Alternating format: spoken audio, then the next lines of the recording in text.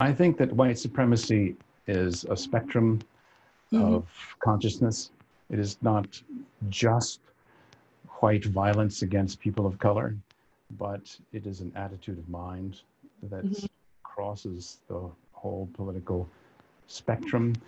Many white people will tell tell anyone who asks that their families were not entitled. Their families do not experience the benefits of whiteness. Their families have struggled and have come up from modest beginnings to find a precarious foothold in economic life. And that in many ways, they're telling the truth.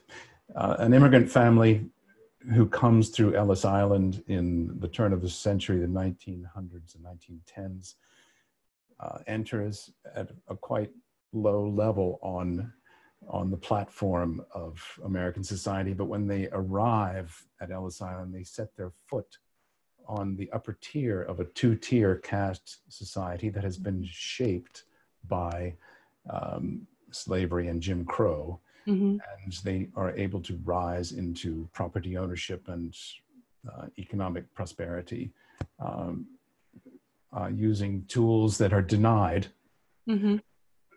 African Americans. Now, that's also a part of family history that many people are unable to acknowledge.